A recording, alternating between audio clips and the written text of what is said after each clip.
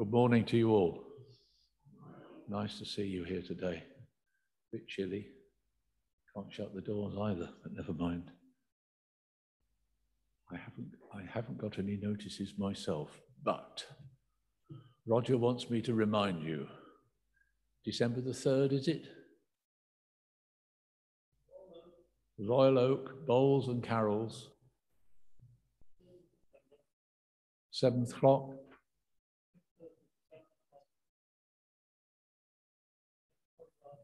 Yes, it's a good time. Have a good sing.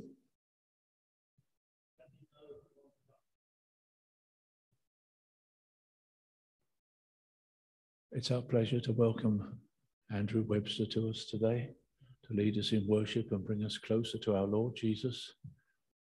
So let's prepare for this service and just have a few moments of quiet as we bring ourselves into the presence of our Lord Jesus.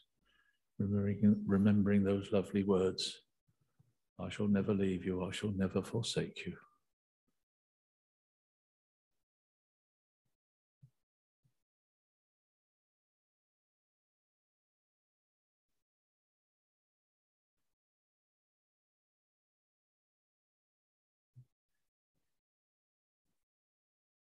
Lord, bless us this day and bless our friend Andrew.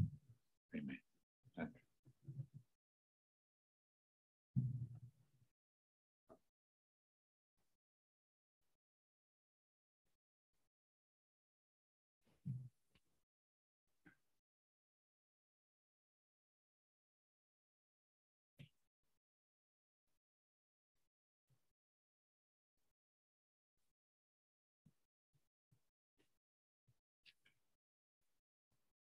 Friends, good morning, and what a privilege it is to be here to lead our worship.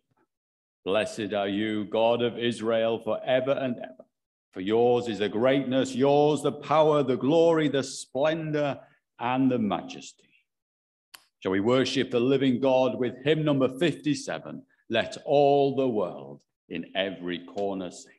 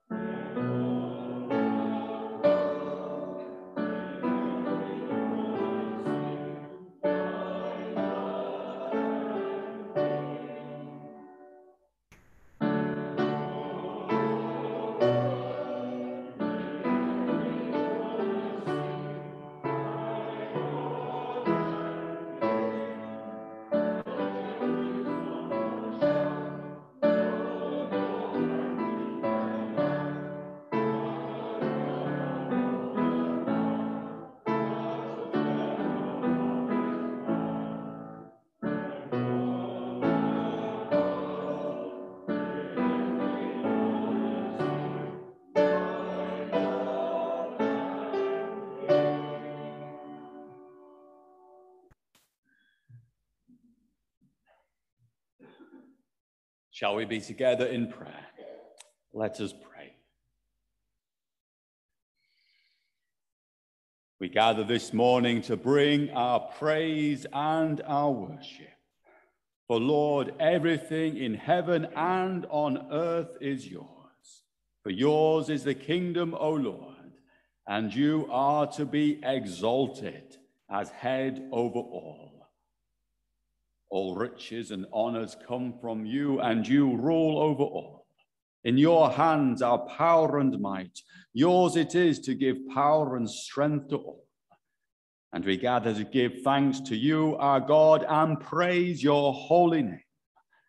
For all things come from you, and in worship we return what is already your own. So praise be to you, O God, maker of the universe, by whose wisdom and word we are created and sustained. Praise be to you, O God, the Father of our Lord Jesus Christ, by whose love we are redeemed and forgiven. Praise be to you, O God, the source of all holiness, by whose Spirit we are made whole and brought to perfection. Praise be to you, O God, the source of all being, eternal Word and Holy Spirit. As it was in the beginning, it is now, and shall be forever. Amen. We continue our prayers with a recognition of our human frailty. For as we declare and praise and bring glory to God, we are very aware of our limitations, of our shortcomings, very aware of our need for God. Holy Father, we recognize we do not always live the lives that you called us to live. We recognize our neglect of you, of one another, and of ourselves. In our frailty and fragility, in our creatureliness, we turn to you, our Creator, and ask for your mercy. And may we hear that word of grace that you proclaim forgiveness, that you proclaim restoration and renewal. May we know the truth of that in our lives, Lord. Eternal Father, whose Son Jesus Christ ascended to the throne of heaven, that he might rule over all things as Lord and King. May the church be in unity of the spirits, and may we be in the bond of peace. And may the whole of the created order come to worship at the Lord King's feet, the Lord who is alive and reigns with you, King over all. This prayer we ask in the name of Jesus Christ, in the unity of the Holy Spirit, one God, now and forever. Amen.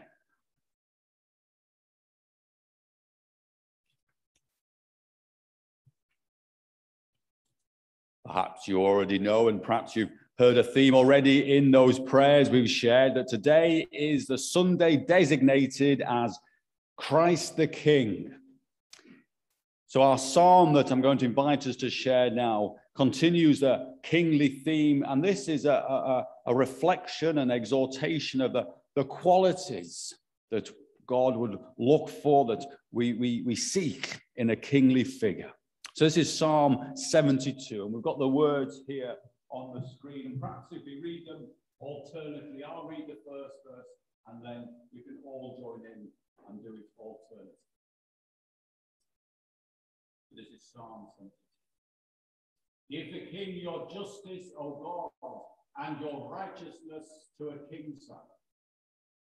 May he judge your people with righteousness and your poor with justice.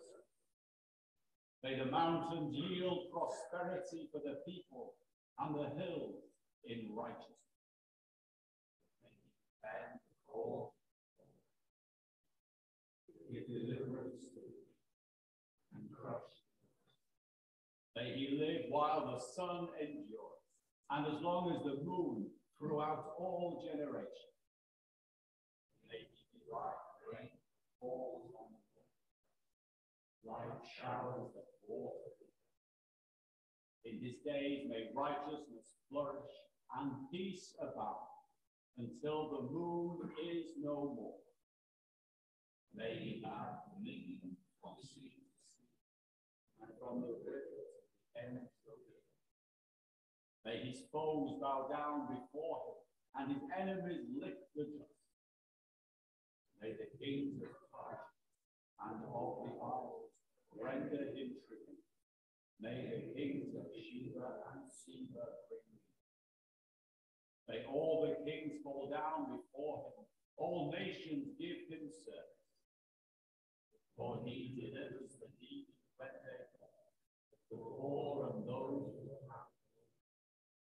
He has pity on the weak and the needy, and saves the lives of the needy.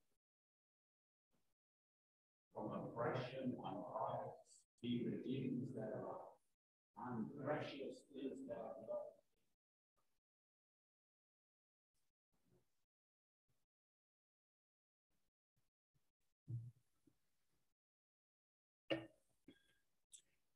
Friends, I've already been multiply blessed this morning. Not only is it a joy and a privilege to be here, the journey up the White Line was tremendous this morning. So thank you for inviting on the sunniest, late autumnal day, the trees and the leaves. It was a beautiful journey. So I've already considered myself greatly blessed.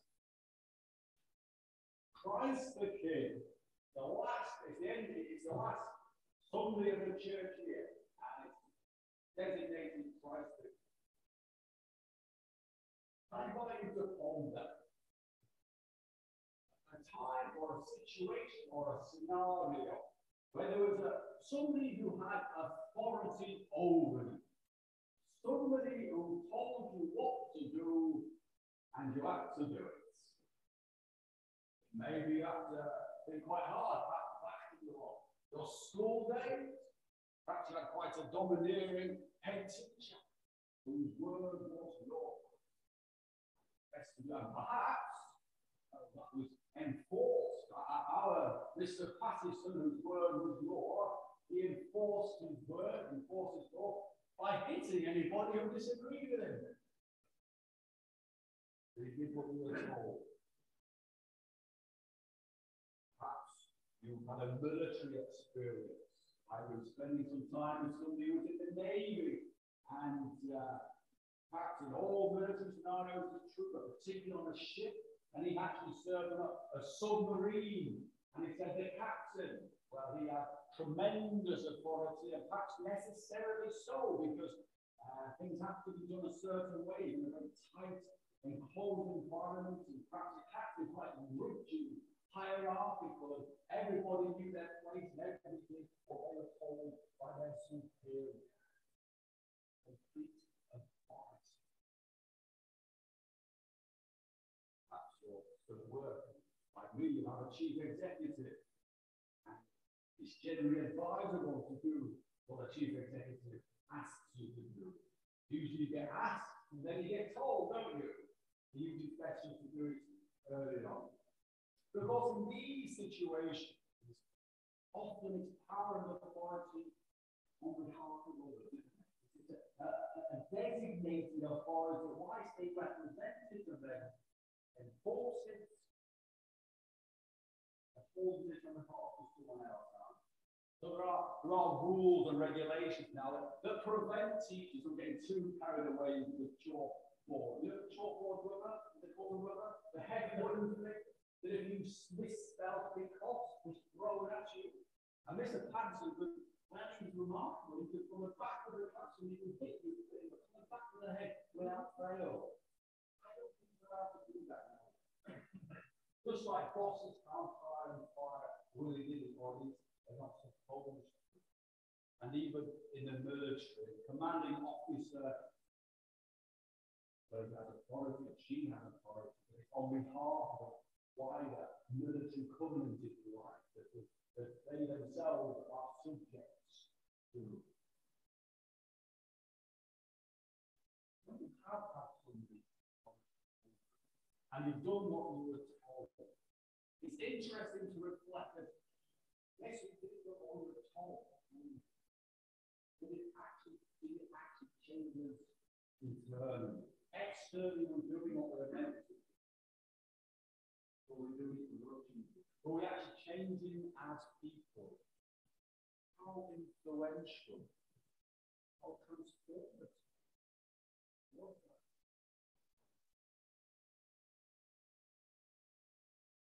Is the nature of authority that we're going to reflect on as other means.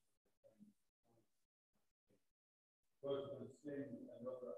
I'm not sure, is this new to the group both here at Monmouth? It's a fine thing anyway. So let's see. It's 318, Christ our King before creation.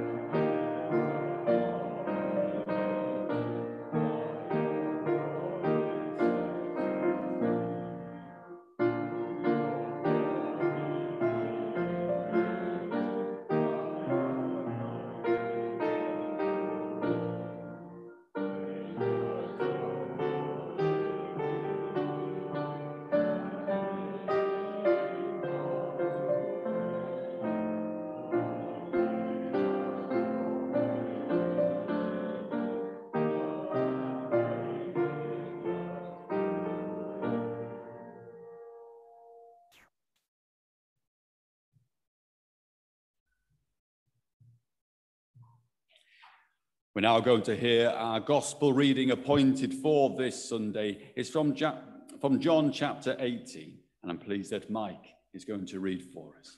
Thank you.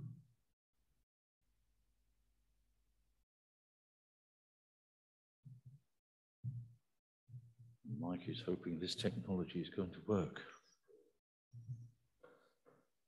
The King of the Jews. They led Jesus then from Caiaphas to the Roman governor's palace. It was early morning. They themselves didn't enter the palace because they didn't want to be disqualified from eating the Passover. So Pilate came out to them and spoke. "What charge do you bring against this man?" And they said, "If he hadn't been doing something evil, do you think we'd be here bothering you?" Pilate replied, "Well, you take him, judge him by your law." The Jews said, "We're not allowed to kill anyone." This would confirm Jesus' word, indicating the way he would die. But Pilate went back into the palace, and then he called for Jesus, and he said to him, "Are you the King of the Jews?"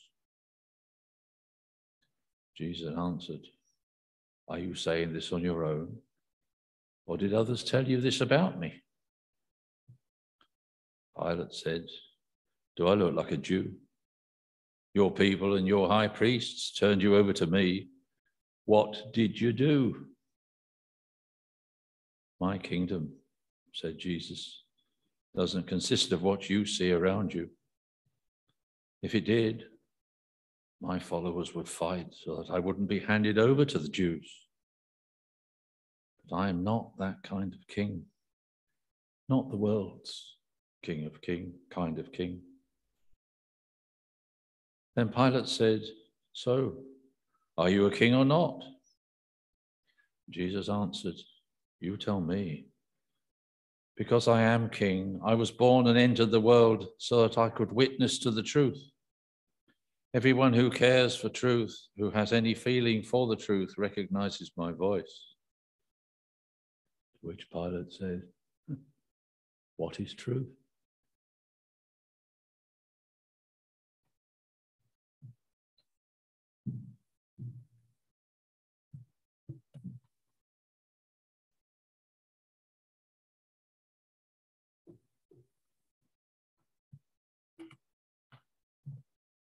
Mike, thank you for reading for us.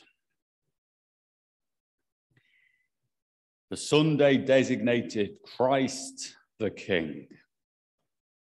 And I think part of the idea is that this is the end of the church year, the liturgical year. It all begins again next Sunday with the first Sunday of Advent. And I think the idea is that as we've gone round the church year here, it's the climax, the culmination is that for all that has gone before us, Christ is proclaimed as King, the one who has authority over all. And that's absolutely what, as Christians, we would want to proclaim. However, the however is that perhaps we need to be a little bit careful. Careful because Jesus himself, during his life on earth, he seemed quite hesitant to accept the title and be proclaimed king. Throughout his ministry, there was an ambivalence to how people were to refer to him, reluctant to proclaim as being good, for example, in the encounter with the rich young man. Reluctant to acknowledge that he was the Messiah. And seemingly very hesitant to be called a king. Today's got another name as well. Not only is it Sunday for Christ's kingship, it's also Stir Up Sunday I'm taking my glasses off because I can't see you with them on. So I'm just seeing if everybody's nodding. Are we familiar with the concept of Stir Up Sunday in Monmouth? Thank you. Because that makes more sense than what I'm about to say now. The day we make our Christmas cakes, isn't it? And perhaps Christmas pudding as well. And we stir it all up and get it ready. So in about 5 weeks' time, the cake's just right. You stir it up today, you start your cooking, and then now and again, you start adding a bit of sherry or a bit of brandy, depending, I know we're Methodists, so perhaps it's, we're restrained. And if you're my grandma, you put gallons of the stuff on it, and they're all intoxicated by Christmas. But Stir Up Sunday. Can I put those two together? That perhaps, yes, it is Sunday for Christ's kingship, but maybe Christ himself, Jesus, stirs up our understanding of what it means to have authority and how it is to conduct and hold and share power and control, and that Jesus stirs up our notions. You see, this reluctance to be proclaimed king was there in this interest, this intriguing dialogue with Pilate. He doesn't want to get drawn into saying that he's king. Maybe there's it's too late now.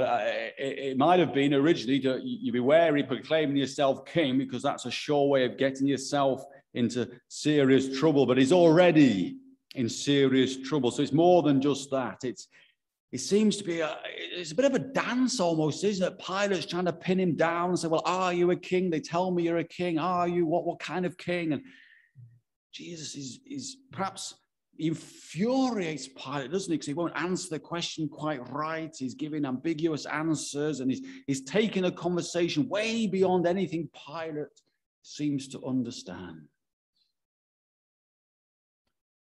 But the reluctance to be called a king was there. Well, earlier on in John, after feeding of the 5,000, we're told that the crowds came and Jesus fled effectively, because he knew that they were going to make him king by force. So impressed by the miracle of feeding the 5,000 that they wanted to make him king, and Jesus wasn't having it. But whilst he's reluctant to take the title king, he, of course, acknowledges here that he has a kingdom.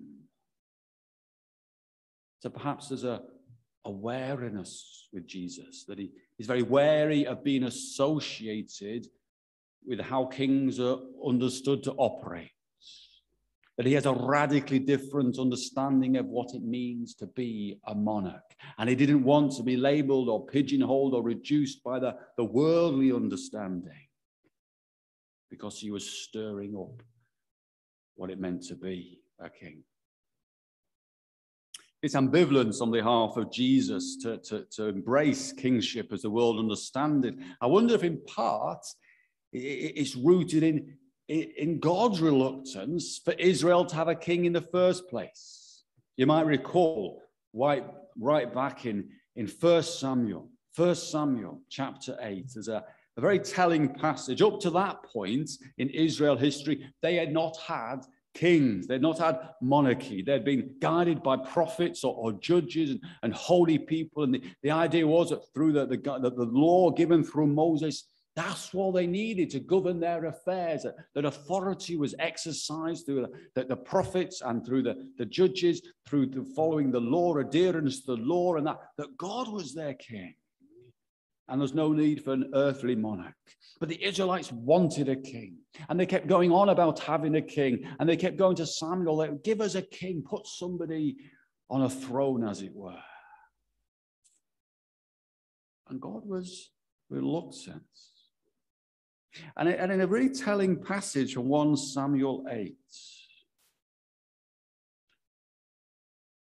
So Samuel reported all the words of the Lord to the people who were asking for a king.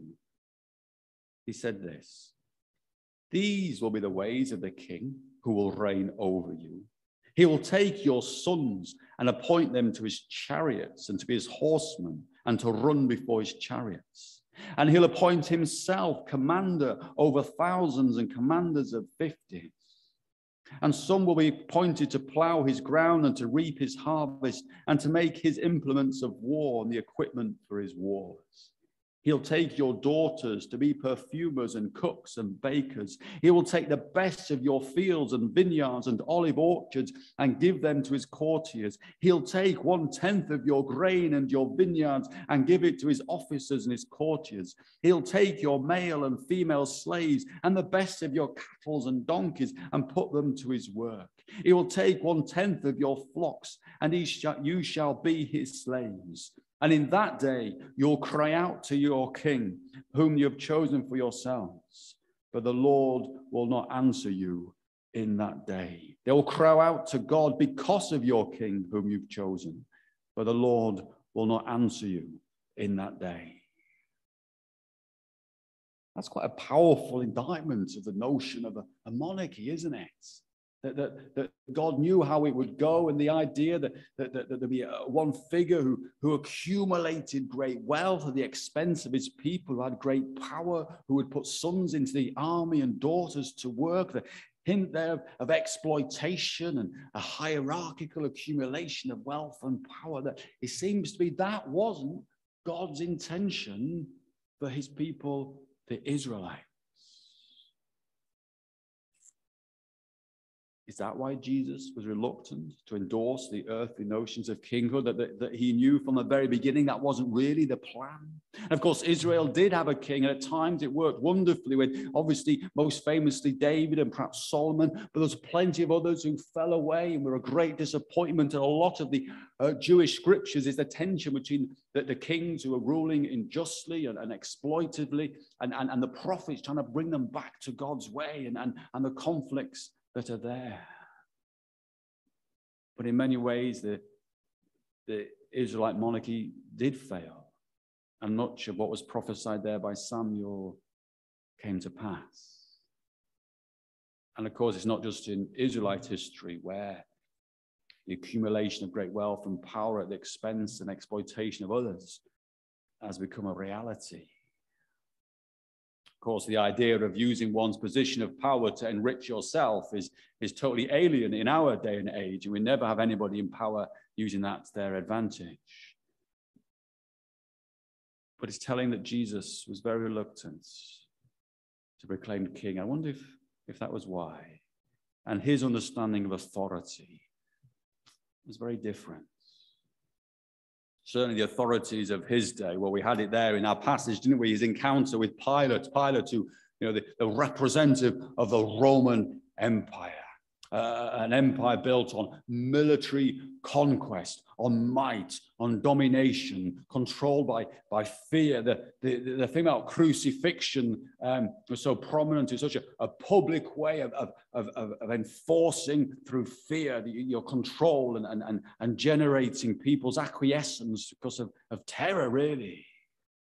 But not just great military, it was great administrative control. The Romans incredibly efficient and well organized, and all these wonderful roads and things. Part of that was that they were able to control a massive empire very efficiently by the standards of their day.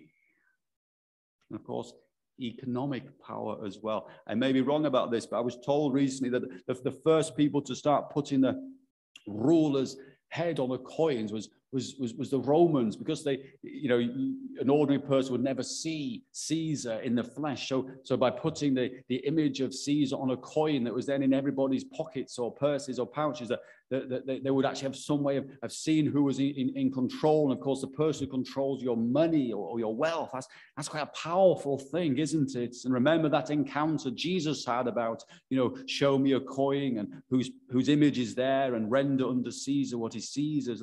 That was another way that authority and power was exerted, represented here by Pilate, who seems completely bemused in his meeting with Jesus, this carpenter who some are calling a king, who won't answer his questions, there's a total culture clash, isn't there, between the type of authority Pilate represents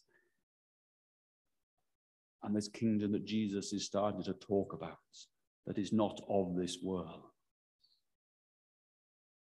There's Roman might and military power.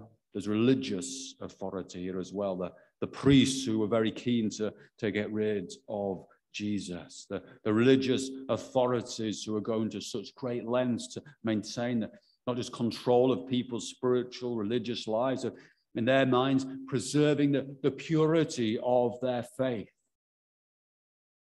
That perhaps sometimes with the best intentions, the Pharisees and priests had become very controlling, stifling, oppressive, and here extreme consequences for the one who would challenge their authority and who didn't fit into their ideas of what a rabbi ought to be. Going to great lengths to ensure that he might be executed, because as they said themselves, they weren't allowed to, so they were trying to implicate Rome and ensure Jesus's demise. And the thing about religious authority is that you and I know throughout history, there's been many examples where if religions have gained too much power and authority, it's often not actually ended very well. When I used to work in Oxford, there was a bit of a tourist trail. There's lots of history in Oxford, as I'm sure you know. And one of the places to stop and look was on these massive wooden doors outside one of the very historical colleges. And you could still see the char, the burn marks and black marks and flames. And they were told these were flames. So when they used to burn heretics in Oxford, there was quite a lot of burning of heretics going on a few centuries ago. And that was Christians putting Christians on a fire. And the fire was so enormous that it scorched this college door. To actually think about that, it's actually quite horrific, isn't it? That somebody who saw things differently might be burnt alive. But all sorts of things have happened when religious people have had too much power and authority and become utterly unanchored from their moral compass. You see, Jesus is demonstrating a wholly different type of authority. He's so at odds with these worldly views of kingship and these, you could also say, priesthood. And it is interesting about all his radical difference here in the scriptures. Throughout our history as a church, there's been times when we seem to be reluctant to embrace his notions of authority and have fallen into worldly understandings. That sometimes churches have been closer to the kingdoms of the earth than kingdoms of heaven. A couple of weeks ago, I had a significant birthday, and to celebrate my family, they took me to London, and I found myself on my 50th birthday in London. I thought to go to church, do something different. So I went to Westminster Abbey. I'd visited before, but never to worship. I thought it's good to do something different, something that's like your normal cup of tea. So I went to, we stayed and I walked to Westminster Abbey, and perhaps you've been, it is in some ways a tremendous piece of architecture. It's something else, the scale of it, and of course the history of it. And you can perhaps imagine the choir and the altars and the pomp and circumstance. It was everything you might have expected from the nation's cathedral, I suppose. But I came away with a strange feeling of ambivalence. Because I know what at the best they're trying to be. They're trying to capture something of awe and wonder, something of what we shared in our prayers of the majesty of God, and to capture that in the architecture and the music and the liturgy and the way. I get that they're trying to do that, or we're trying to do that in worship. But then sometimes you do wonder, is that what Jesus had in mind? And of course, sometimes the ways of doing church have become too dominant, and some people have found it oppressive, and there's been breakaway movements. And of course, that was Methodism ourselves. We sort of broke away when church and state have become too powerful, too intertwined, too controlling. So non-conformity comes along, and we try and do our own things. We try and perhaps do it more simpler, more humbly, we'd like to say ourselves. And we tell ourselves that. But of course, you leave Westminster Abbey, and if you know the arrangements of London, that's in the centre of power near Parliament and all that sort of thing. You leave Westminster Abbey, that great power and authority, and you look across the road, And the Methodists built themselves their own massive, great Westminster Central Hall that's almost as big. And whilst it's not as ornate, you can see that after 2 or 3 generations of non-conformity, trying to be small and humble, we ourselves start to buy into the idea that big is beautiful and imposing. And sometimes things need to be stirred up in each generation, because we can lose our way and get too drawn into notions of how power and authority ought to be exercised. And perhaps we just forget that, well, when Jesus was proclaimed king, those instances in his life, at his birth, remember how the psalm we just shared came to be fulfilled, that kings, princes, monarchs from around the world came to pay tribute at his birth. And we'll be telling the story again in a few weeks, that these kings, these wise men, went looking for a king, and they went to the palace and they tipped off the king of the Jews, Herod, because they'd gone to the wrong place. So misguided were they. And of course, they discover the true king and the Prince of Peace in a stable and in a manger. From the beginning of his life, he was stirring up notions of what true power and kingship looks like. And at the other end of his life, at his crucifixion, he was proclaimed king in 3 different languages. Jesus, King of the Jews, there on a plaque on his cross. You see, Pilate famously ended this interaction with saying to Jesus, what is truth? And of course, there's 1,000 wise tomes have been written philosophically about what truth might be. But that question of Pilate's was answered in the most profound way. And just prior to his crucifixion, he's whipped, and this king receives his crown of thorns. And then when he's enthroned on the cross, that this is the deepest truth of Jesus's kingship. This is what it means to be a monarch in the kingdom of heaven. And of course, everything in between was also a demonstration of a completely different way of doing things. This life of humility, this life of service, this life that, reflecting on it theologically, Paul in Philippians talks about Christ's humility, the one who was equal with God, who did not retain that, but emptied himself of everything, taking the form of his slave, being born in human likeness, humbling himself to the point, even obedient to the point of death, even death on a cross. And therefore, he is exalted. And therefore, at the name of Jesus, every knee shall bow. That's the essence of kingship for Christ. That profound humility, that life poured out, that self-emptying himself of everything but love because of love. That's the King whom we are invited to have authority over us. And do you remember earlier when I said about people who've had power and authority over us, and whether we do is what we're told because we have to or because they're genuinely changing us? The way that Jesus, the King, exercised authority, not through coercion, not because he is God's Son, but by this amazing, powerful persuasion of his love. It's an invitation and it's never a command with Jesus. But the persuasion comes from this act of self-emptying, even to the point of death on the cross for all of creation, ourselves included. That's what it is to exercise authority in the kingdom of heaven. And for some of us, it is utterly and completely compelling. And the invitation that comes with the invitation to give Christ authority over us as King, to bow our knee, is to allow that worship to shape us and our lives.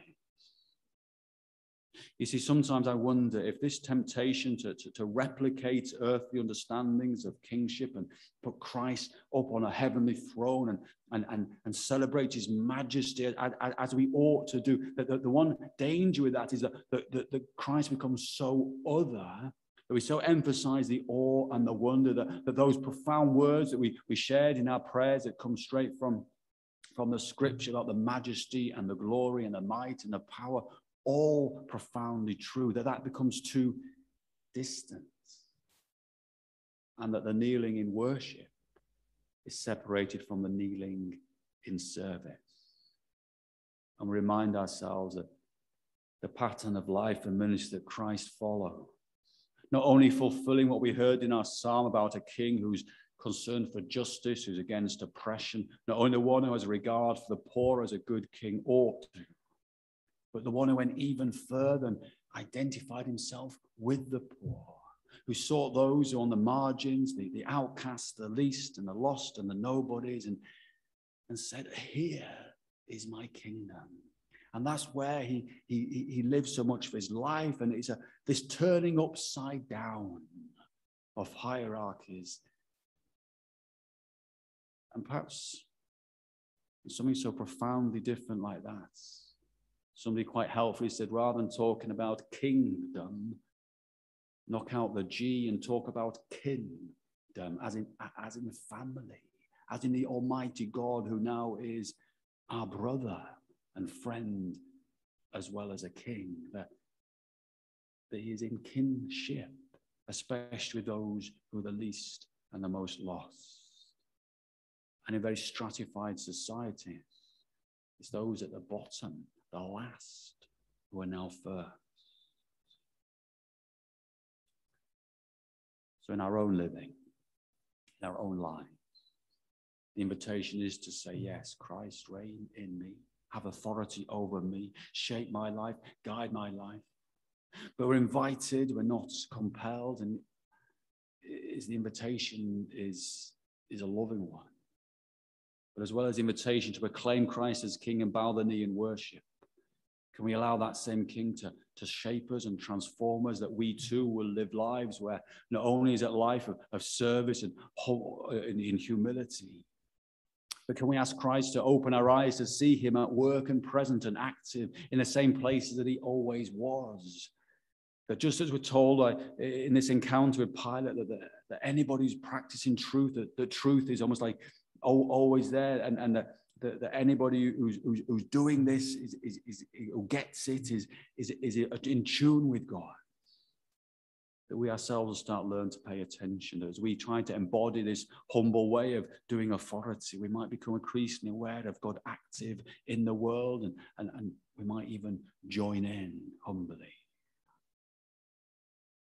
And finally, we'll end with just a word of grace.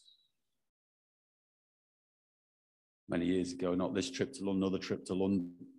First time we took our youngest daughter, we said, we're going to London and we're going to go and see the Queen. In fact, we're going to have a cup of tea with the Queen. And she was quite pleased about this. And we did go to Buckingham Palace and stand at the gates and wait for hours for the soldiers to do something, because they did a lot of standing and not much else.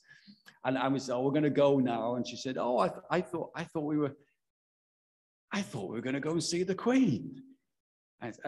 And she thought we'd been serious. She said, no, you said we were going to have a cup of tea with the Queen. She genuinely thought that you could walk through the gates of Buckingham Palace and go and knock on Her Majesty's door and have a cup of tea with the Queen.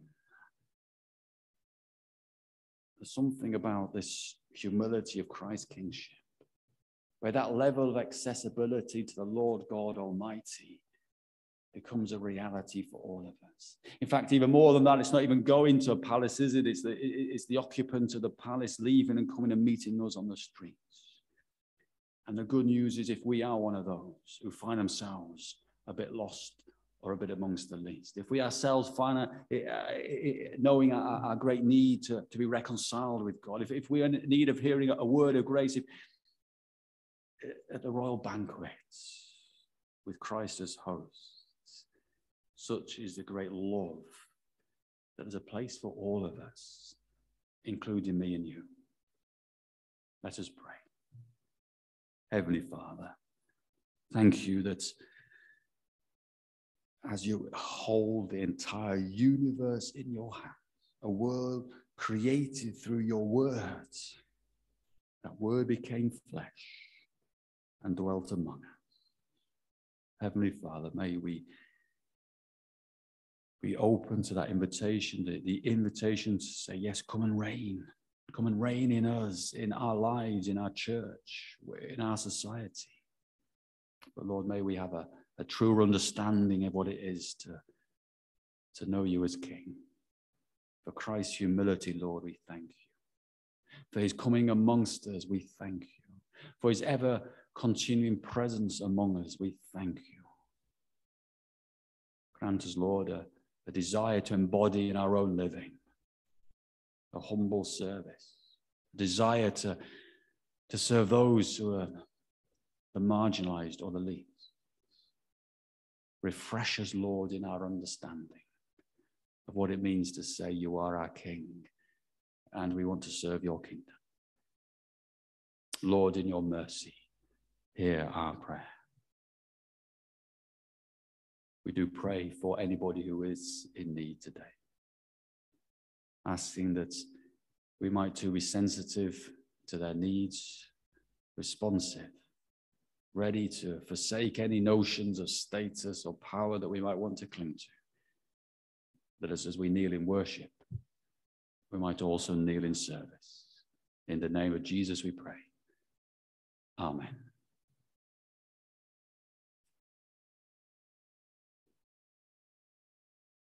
Time to sing, friends. It's 272. From heaven you came, helpless babe. It's the servant king.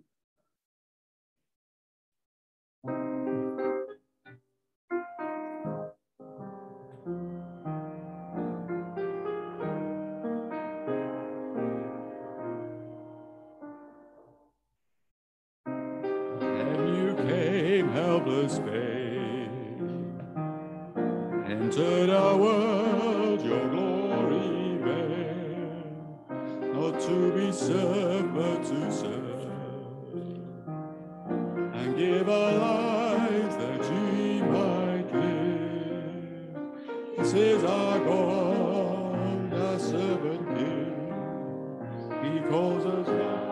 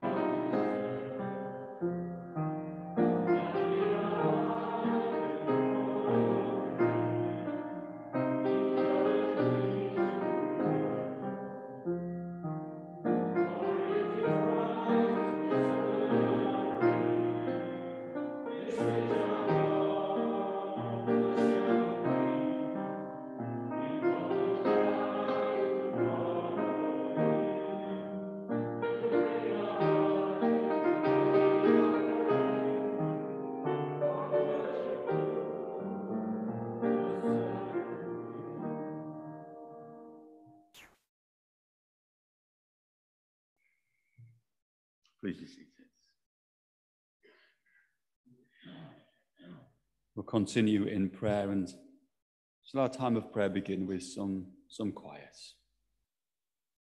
to allow ourselves to settle in the presence of God and of one another.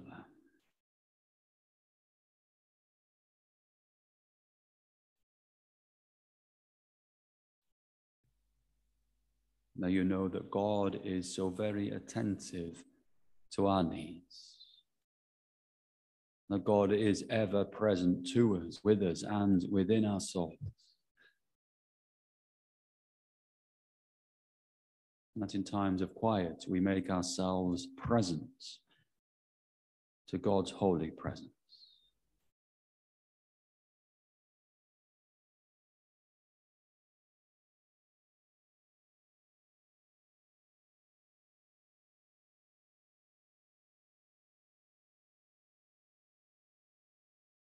And as we sit in God's presence, allow the concerns of your heart to rise up and offer them to the Lord. For all of us have concerns and burdens for the world that we carry. Perhaps there's something this past week that's come to your attention that's weighing heavily upon you, a great concern perhaps, a great need or an injustice.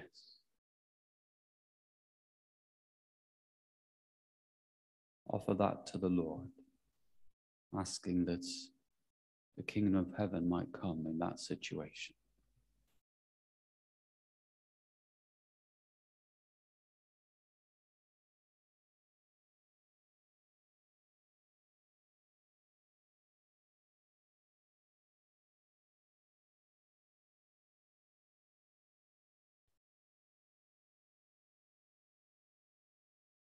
In situations where authority and power has been exercised with injustice and cruelty, where people have suffered great harm at the hands of the powerful, we ask that the kingdom might come on earth, that there might be healing, that justice might come. We hear of the scriptural exhortation for there to be good news for the poor. May that be so, and may we play our part.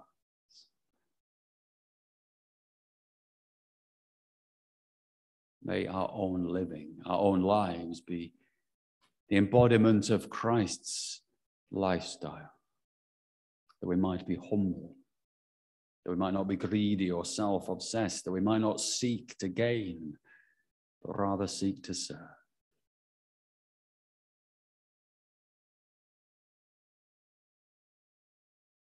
May we live with true reverence and regard for God's creation, playing our part in sustaining it for now and for future generations. That we might have a great reverence for all that God has given and conduct wise stewardship.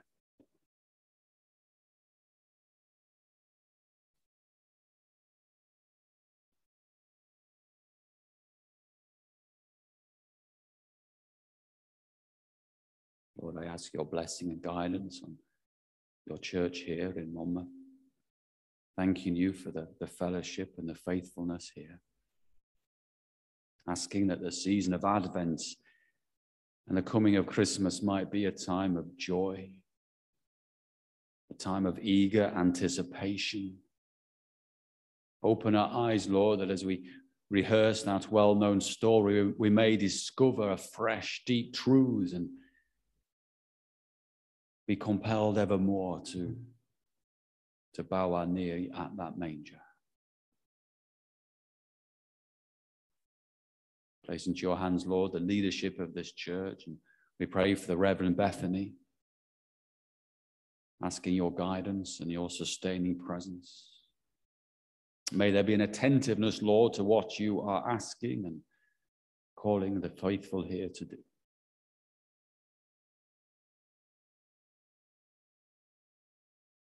We do pray for those who have power and authority in our society, those who have been designated and delegated to conduct and uphold, that they may have wisdom and compassion, that they may follow your wisdom and lead and govern according to your will as revealed in the life of Jesus.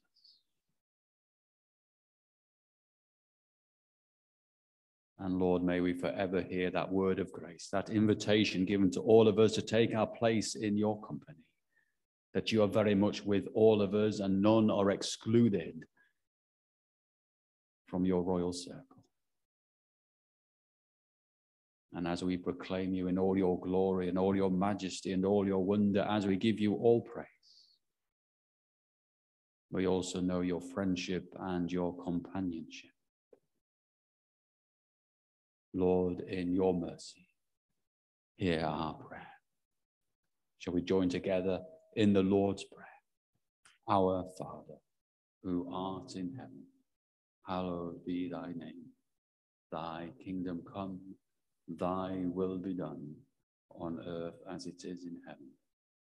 Give us this day our daily bread, and forgive us our trespasses, as we forgive those who trespass against us. And lead us not into temptation, but deliver us from evil. For thine is the kingdom, the power, and the glory, forever and ever. Amen.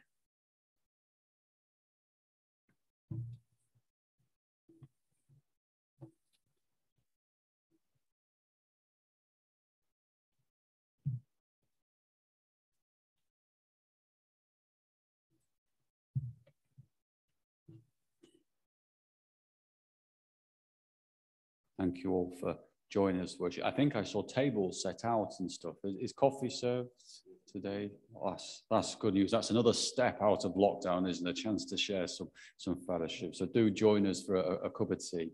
Before that, our final hymn, and I'm furthing around it. I've lost my order of service. I can't remember what it is. It is. It's 185, and I've chosen this because this is the end of the church year, just to set you up lovely for Advent. Sing we the King who's coming to reign. Glory to Jesus. Shall we stand and sing our final hymn?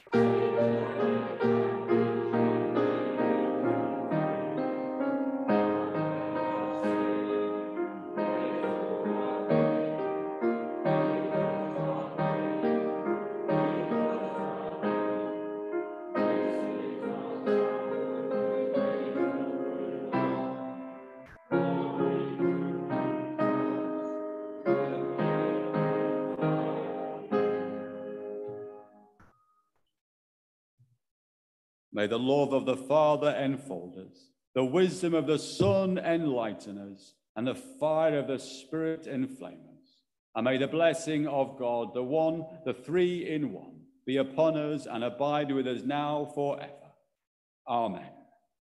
Let us go in peace to love and serve the Lord and King, Jesus Christ. Amen.